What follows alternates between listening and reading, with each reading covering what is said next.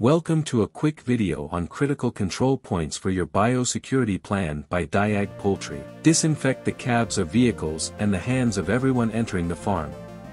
Everyone entering the farm must step into a foot bath to disinfect their shoes. All vehicles must be sprayed with a disinfectant before entering the farm.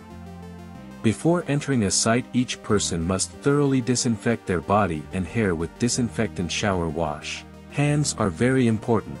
They must be disinfected even after showering, and again before entering a house.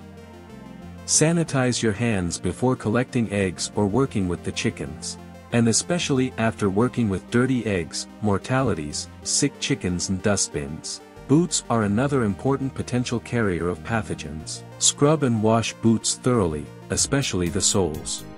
Then disinfect boots. There should be a foot dip at the entrance of each house. Disinfect boots again. Equipment can also carry pathogens between houses or cycles. Disinfect all farm equipment before and after use. When cleaning the house, a dry clean is done, removing large amounts of organic material. Followed by a wet wash with water, then only, the detergent is applied. The detergent needs to be left for the advised contact time as per label. The detergent is washed down with water and excess water is removed from the house before the disinfectant is applied. The house should be closed to prevent contamination. Thoroughly wash hair and body before leaving the site.